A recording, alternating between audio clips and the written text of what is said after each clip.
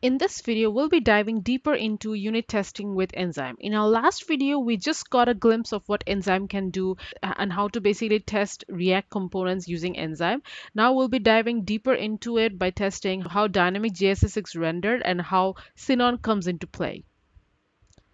So in our last video, we have covered a very basic test of how if the home component is being rendered properly. Let's just complete the test by seeing that if our add button that we have is also rendered properly or not, and then this portion will be complete. So we'll just find the button using the add button class, and we'll assert that it contains the add text. Now let's run the test. So it seems that we have found two nodes. Now let's debug what's going on here. So we can just console log whatever we get using wrapper.debug, and it should give us what exactly is being rendered. We can see that we have an h1 tag and we have a link and we have an add button class, but it's rendered twice because underneath the link component we have an a tag. Now let's just try to dig deeper by targeting the a tag and then asserting it. Awesome. So now our test passes. So we're done with the basic assertion for the home component. Let's now try to assert that this nodes loop is working properly. But before that, we need to first mock this API call, which is the list API call. We're already mocking that using the node service.list. I've already added another entry to it just to make it a bit more accurate. Now, adding a new block, let's just call this block should render the nodes properly. And for any kind of asynchronous tests, we always have to add a done because this will basically complete the whole API call using a callback. Now, done basically means that your API call is complete and we can move on to the next step. It will basically wait for the API call to complete and send a callback. Now, after the render function is done, we have to assert that our nodes is being rendered. So the way we do that is that we have the list group item being rendered each time it loops through the nodes variable.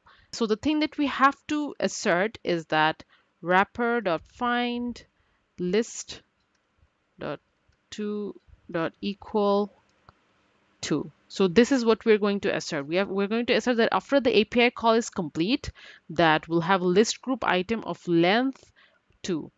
So we have to basically insert this inside a set timeout function because the set timeout function means that we are going to wait for this API call to complete, and once that it's done, we're going to call done to assert that this has been done.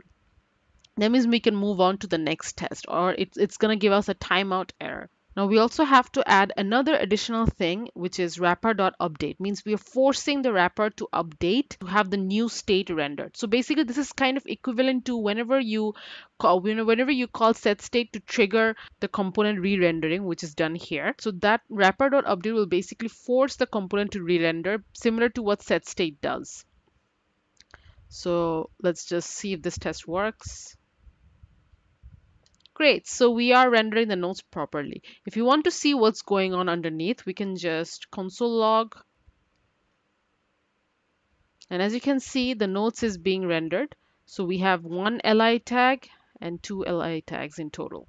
We can now assert the things that are being rendered inside. So we have a title and a description in the first block and the title 2 and description 2 in the second block. So let's just assert those. So in the first one, we're going to assert it using this. So this basically means that as the 0th index, we expect the text to contain title.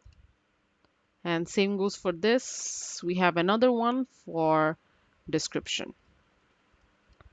And then let's copy this part out again for the one in index number 1.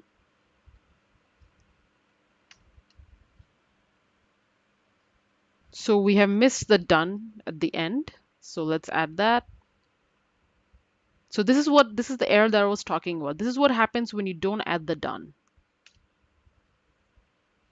Great, so it's being rendered properly. So this is how you assert that everything inside your component is being rendered properly. I've shown an example of how to handle it when the case is asynchronous. Now we can also add additional tests that will basically assert that the API call is being called. So we can also expect that the node service dot list dot to dot have been called. Run it. Great. So this also works. So this is what this test basically does is at the component did mount level, we are asserting that this API call is being triggered. And then once it's complete, which is after the wrapper.update is being called, which means that the component has re-rendered, then we can assert that the nodes has been rendered properly after the API call is complete. Great. In the next video, we'll be covering how to test React forms.